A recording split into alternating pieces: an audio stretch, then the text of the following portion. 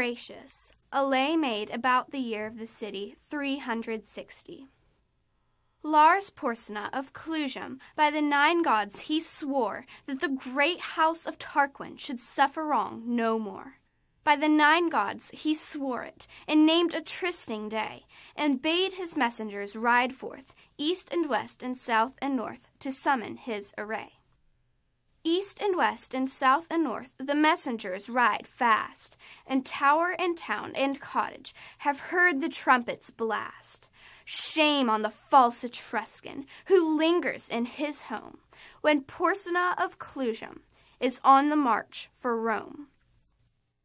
The horsemen and the footmen are pouring in amain, from many a stately marketplace, from many a fruitful plain, from many a lonely hamlet, which, hid by beech and pine, like an eagle's nest, hangs on the crest of purple Apennine. From lordly Volaterrae, where scowls the far-famed hold, piled by the hands of giants, for godlike kings of old. From seagirt Populonia, whose sentinels descry Sardinia's snowy mountain-tops, fringing the southern sky. From the proud mart of Pise, queen of the western waves, where ride Massilia's triremes, heavy with fair-haired slaves, from where sweet Clanis wanders through corn and vines and flowers, from where Cortona lifts to heaven her diadem of towers. Tall are the oaks whose acorns drop in dark Auser's rill. Fat are the stags that champ the boughs of the Ciminian hill. Beyond all streams, Clitumnus is to the herdsman dear. Best of all pools, the fowler loves the grateful Cinian mere. But now no stroke of woodman is heard by Auser's rill. No hunter tracks the stag's green path up the Ciminian hill.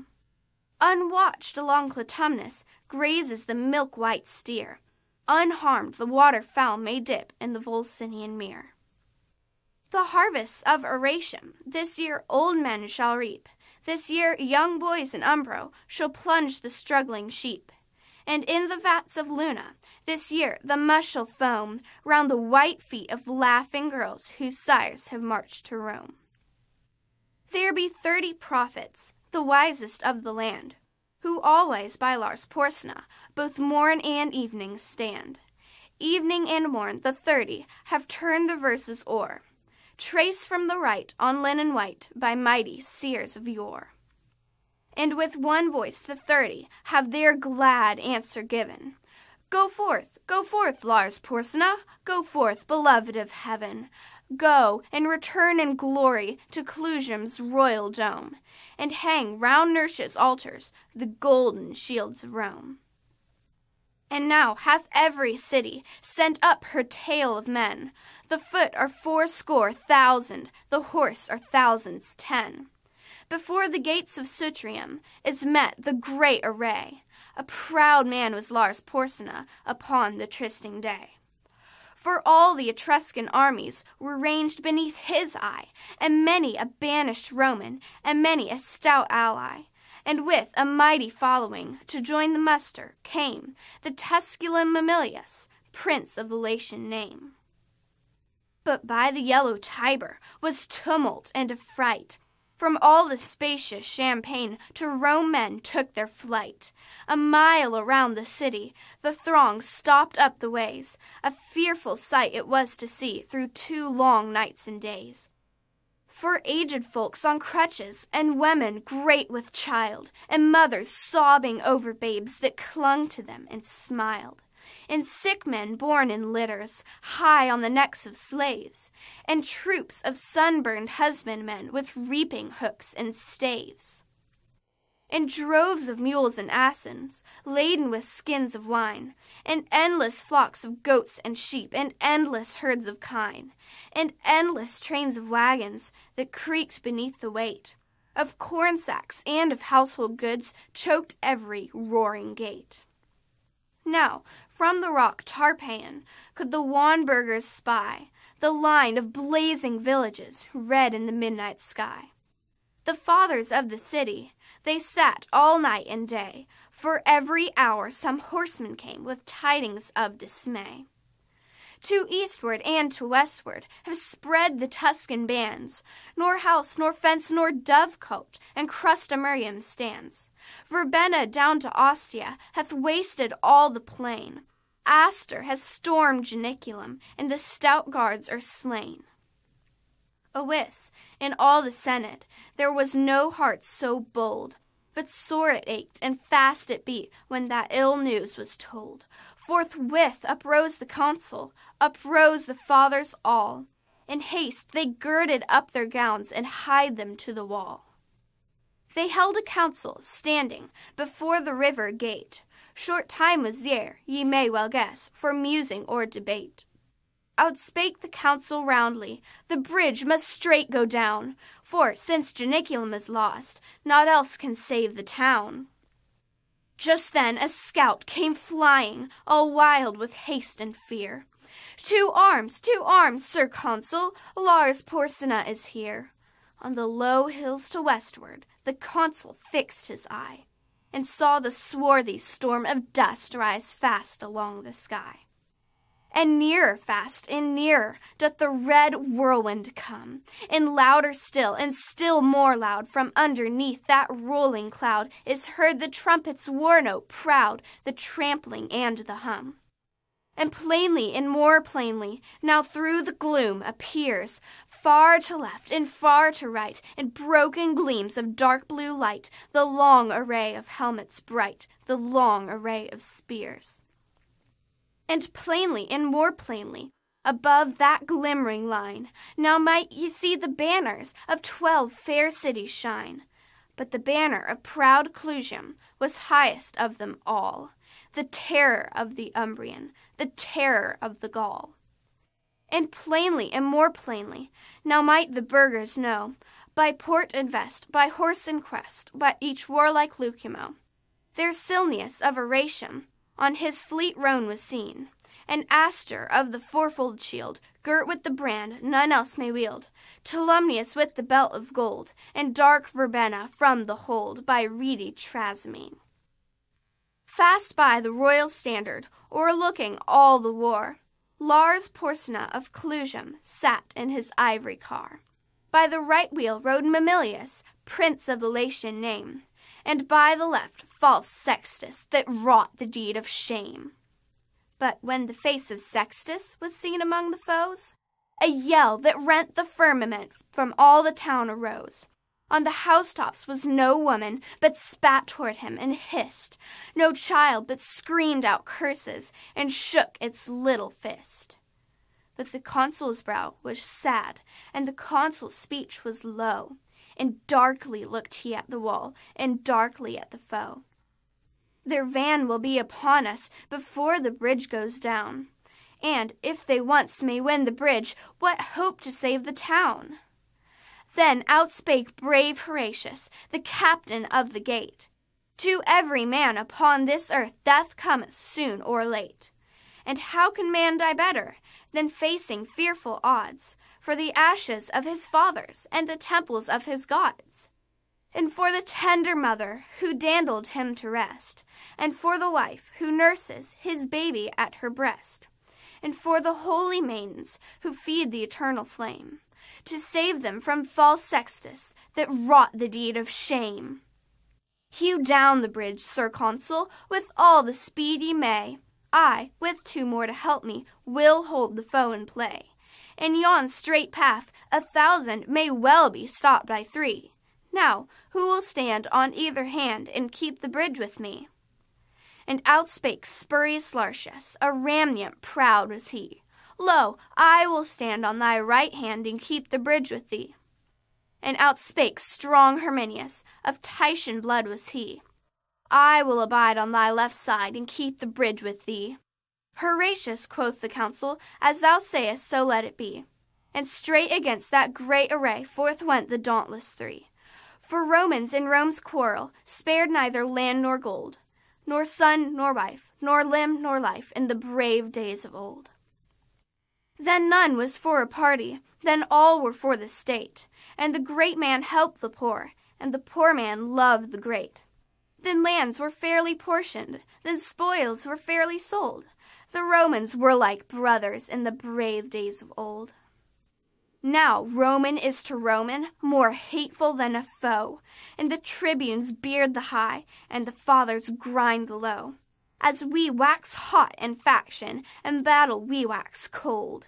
Wherefore men fight not as they fought in the brave days of old.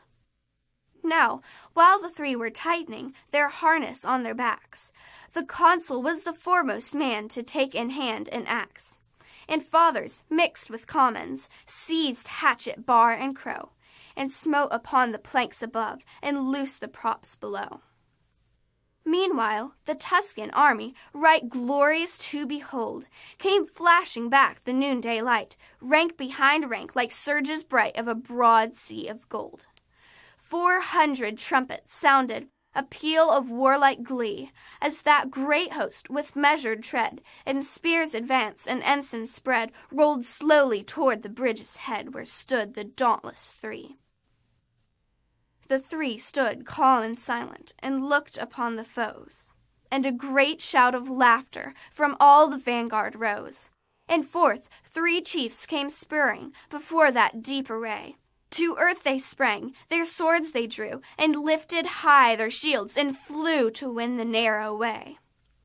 Aunus, from green Tifernum, lord of the hill of vines, and Seius, whose 800 slaves sicken in Ilva's mines, and Picus, long to Clusium, vassal in peace and war, who led to fight his Umbrian powers from that grey crag where, girt with towers, the fortress of Nequinum lowers, o'er the pale waves of Nar.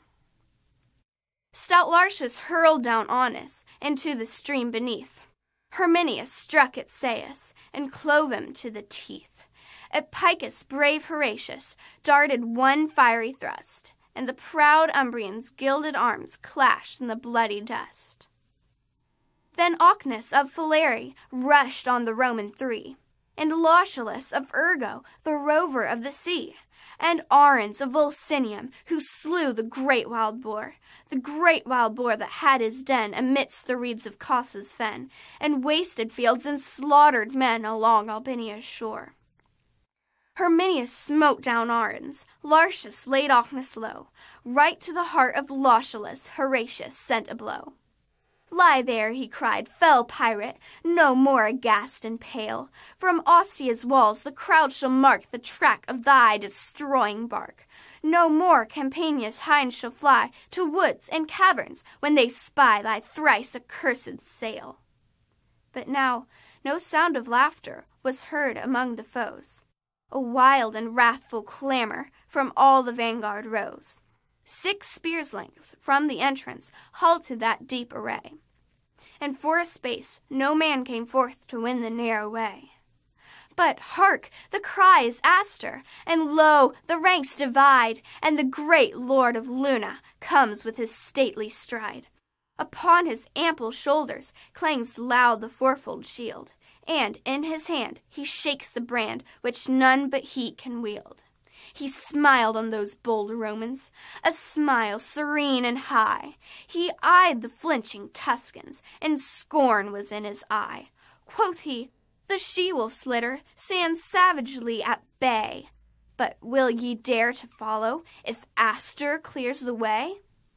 Then, whirling up his broadsword with both hands to the height, he rushed against Horatius, and smote with all his might.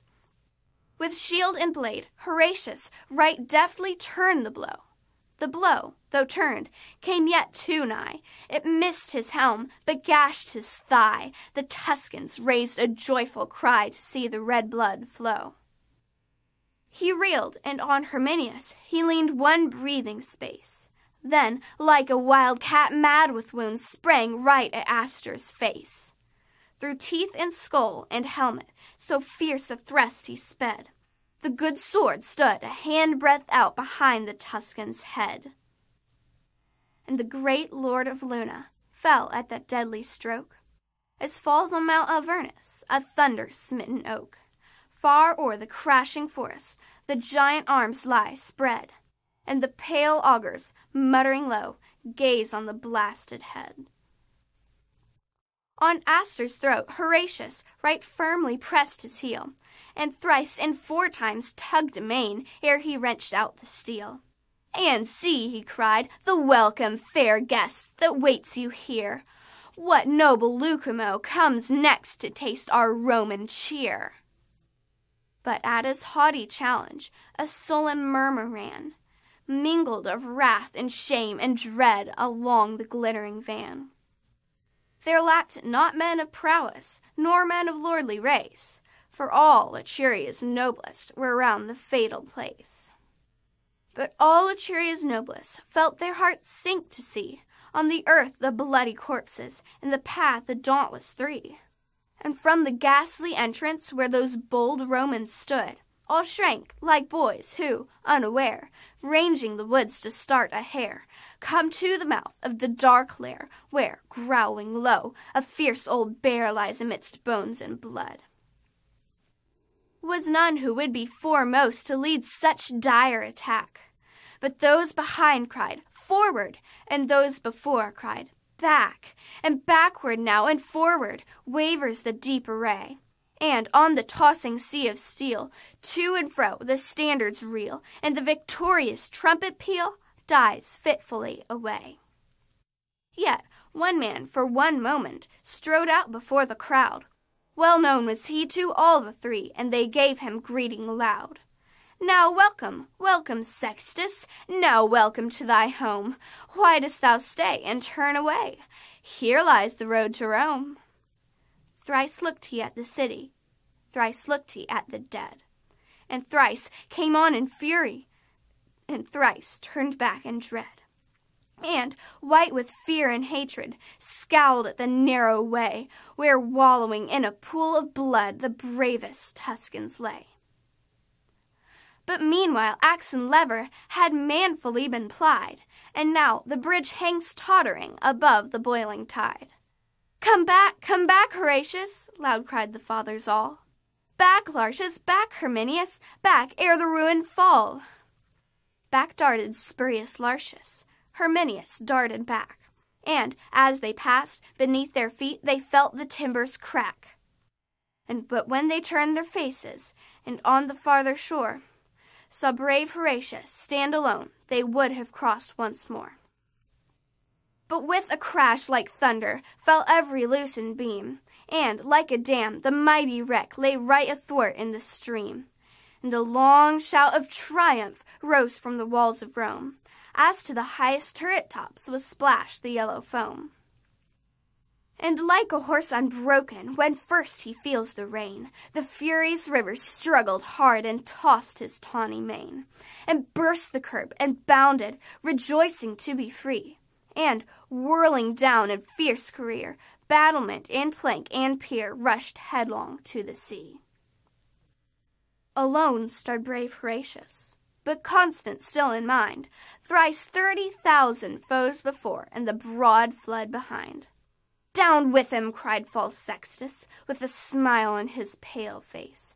"Now yield thee," cried Lars Porsena, "now yield thee to our grace." Round turned he, as not deigning those craven ranks to see. Not spake he to Lars Porsena, to Sextus not spake he. But he saw on Palatinus the white porch of his home, and he spake to the noble river that rolls by the towers of Rome.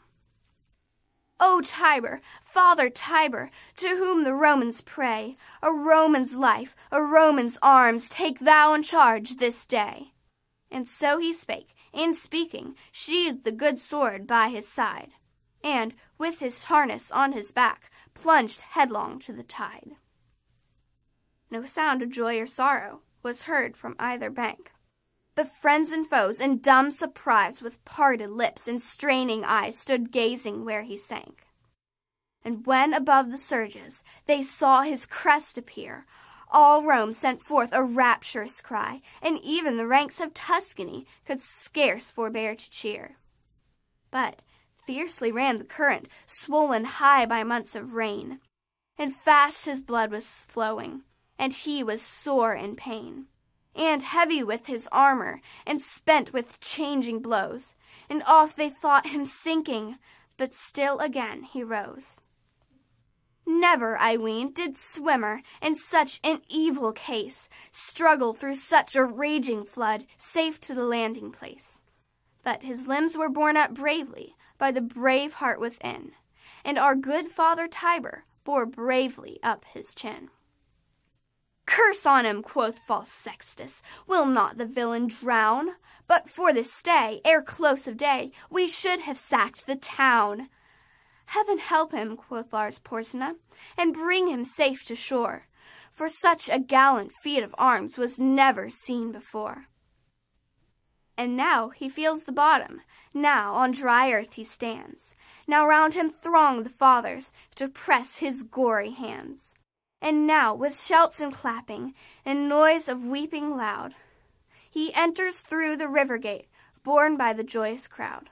They gave him of the cornland that was of public right, as much as 2 strong oxen could plow from morn till night. And they made a molten image, and set it up on high, and there it stands unto this day, to witness if I lie. And stands in the comitium, plain for all folk to see, Horatius in his harness, halting upon one knee. And underneath is written, in letters all of gold, how valiantly he kept the bridge in the brave days of old. And still his name sounds stirring unto the men of Rome, as the trumpet blast that cries to them to charge the Volscian home. And wives still pray to Juno for boys with hearts as bold as his who kept the bridge so well in the brave days of old. And in the nights of winter, when the cold north winds blow, and the long howling of the wolves is heard amidst the snow, when round the lonely cottage roars loud the tempest's din, and the good logs of Algidus roar louder yet within, when the oldest cask is open, and the largest lamp is lit, when the chestnuts glow in the embers, and the kid turns on the spit, when young and old encircle around the firebrands' close, when the girls are weaving baskets and the lads are shaping bows, when the goodman mends his armor and trims his helmet's plume, when the goodwife's shuttle merrily goes flashing through the loom, with weeping and with laughter, still is the story told, how well Horatius kept the bridge in the brave days of old.